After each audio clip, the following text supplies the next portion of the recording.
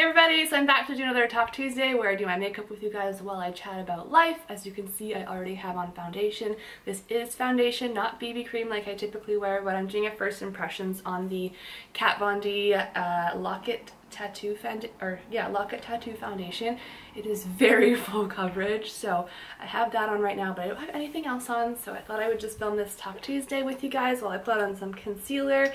Today is Monday. So this is going up tomorrow, if that gives you reference for what's going on. But yeah, I mean, if you're looking for a full coverage foundation, this one is definitely, I mean, I haven't worn it all day, but first impressions, it's pretty nice. My concealer looks crazy light now on it. It's a darker color, but I've been self-tanning, so I knew it would match with the rest of me, but now my concealer is like really, really light. So we're just gonna have to make that work.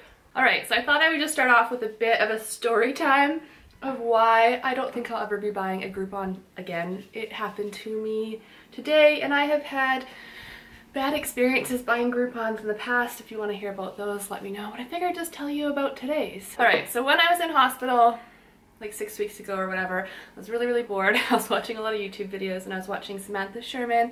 If you don't know who she is, look her up. She's awesome. She has a beauty channel and a vlog channel, and she has lots of skin issues, and she was talking about how she was going for a hydrofacial. And I had never heard of a hydrofacial before, and I started looking into it. It looked so amazing, but honestly it was really, really expensive. So I was bored. Like I said, I had time. I was looking for deals, and I found a deal local to me on Groupon, and normally I think hydrofacials were like around $200 or something like that, or more, and this was, I believe, $53 for the Groupon, and I was like, heck yes! So I bought that, and ended up booking it for today since I'm out of hospital and I'm feeling a lot better. I called last week to book it, and it's really, really tricky with timing with kids and whatnot, and I asked her if we could do it at 9:30 in the morning because I drop Riley off at preschool at 9, and then I could get there by 9:30, and then I'd be done before I had to pick Riley up from preschool. Moving the foundation around.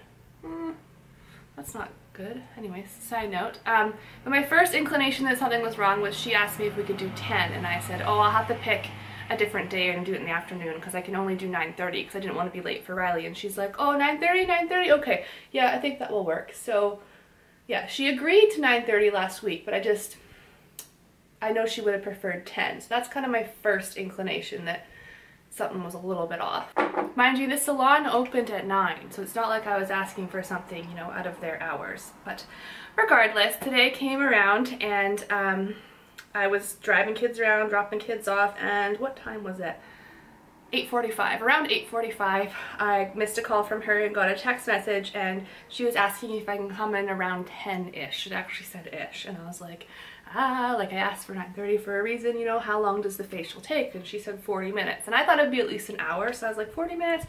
Okay, I think that's doable. I mean, it sucked for me because I had to drive there and there wasn't much to do in the area, so I had to just kind of wait around, but I was like, I can make 10 work. I won't be late for Riley, so no problem. So anyways, I got there at like 5 minutes to 10 or so. I wasn't super early. I was pretty close to 10 o'clock, and 10 o'clock came around and she still wasn't there, and 10:05 came around and she wasn't there, and I just had a bad feeling again. But I waited it out because what was I going to do? I wasn't going to go home.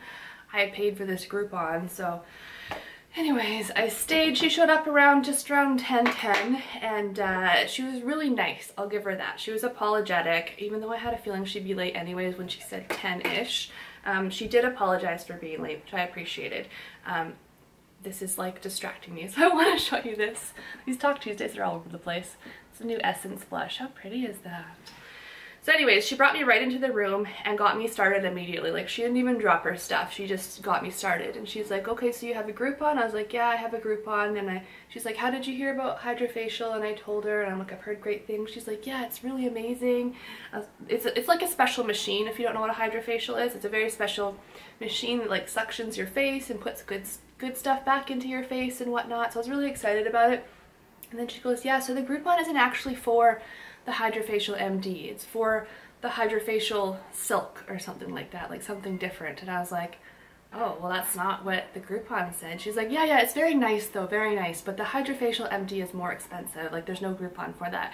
So I'm already there laying in the bed. It's not like I'm gonna say, no, don't do it, because I've paid for the Groupon, and I'm not one to cause a fuss. Like, oh, I was just very, very irritated. So yeah, like I said, she convinced me that it was going to be nice and that people love it and blah, blah, blah, blah, blah. So I wasn't going to get up and leave, so I stayed for it.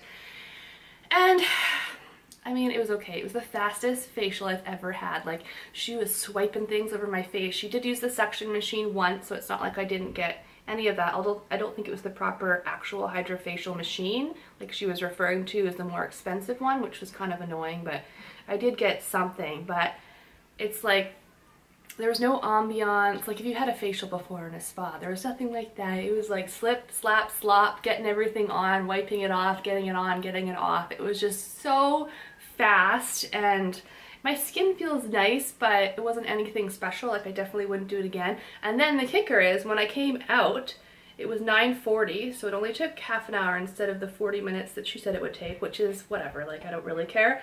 But there was somebody waiting for their appointment, and she apologized to them for being late. So I'm assuming they had a 9:30 appointment and I came out at 9:40.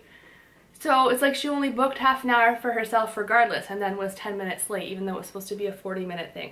I can't understand lateness. I am not a late person. My mom always taught me to be an early person, like ingrained it into our head, and so we are forever, my sister and I, like super early people, probably too early. And I don't think the whole world needs to be like that, but I just can't understand people that can't time manage, especially when it comes to other people's time. I just find it really disrespectful, especially if it's your job. I don't know. So needless to say, I've had some bad experiences with Groupon, and I don't think I'll be purchasing anything off Groupon anytime soon. But eyeshadow, I'm going to use this one. It's Sahara Treasure. If you watched my beauty channel back when I had it, I use this all the time. It's a L'Oreal Infallible, and it's so pretty. So maybe I'll zoom you guys in a little bit more so you can see what it looks like. This foundation is quite dewy. Like I don't have any highlight on right now, and the blush is matte. I think that's all the foundation. Wow, I'm too tall up now. Too tall up? Good English, Allison. So I'll show you what that looks like on the eyelids. Very sparkly and yet neutral at the same time. It goes with everything. I just put like a cool tone brown in the crease. And I've had this eyeshadow for years, and I have a number of shades and they have not gotten old. Like they still work really well. But yeah, for the rest of today, I have swim club as usual. It's every day of the week in case you're wondering. And then we have a Girl Guides, like a Sparks end of year ceremony, so we have that tonight. So we're very busy, and I know you guys in the States, a lot of schools end at like the end of May, I think, or at the beginning. Where's the lid? There it is. Or the beginning of June, but here in BC school ends at the very end of June. So I'm somewhat jealous watching all your kids graduate and get out of school already. We only have a couple weeks left, but I'm definitely looking forward to summer. I know by the end of summer I'll be ready for the kids to get back to school, but right now I'm just ready to not be as scheduled and as on a routine. So yeah, I'm going to try out this eyeliner that I got in my BoxyCharm. I'll link that down below if you want to see that video. Pure Minerals Double Ego eyeliner. It's in like this olive green color. One of the sides, this side's sparkly, which I'm not into, but this is like one of those pens, so let's give that a go.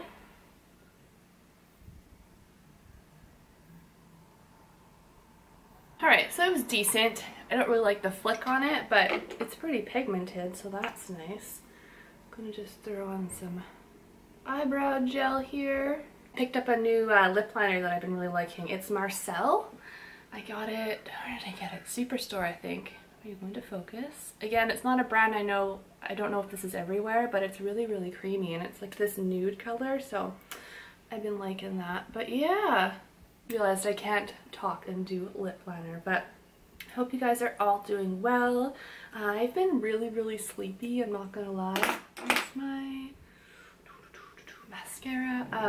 I have one more day left of prednisone, which is awesome. It's the steroid I've been on for 2 months now, which makes my face expand and, well, everything expand really. I've banned myself from going on this scale because it just makes me upset until I'm off prednisone.